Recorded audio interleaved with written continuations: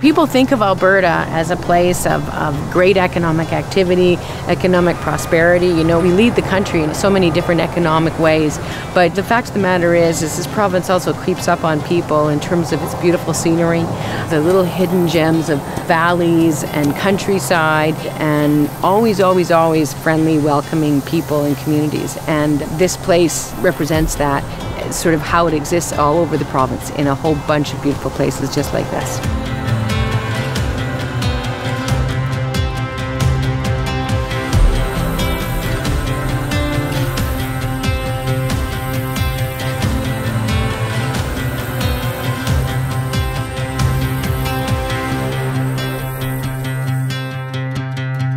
I remember, you know, when my dad was the MLA for this area, he fought really, really hard to get funding for all of the development around here.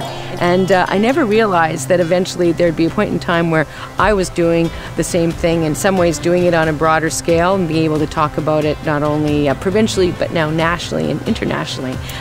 It's a privilege.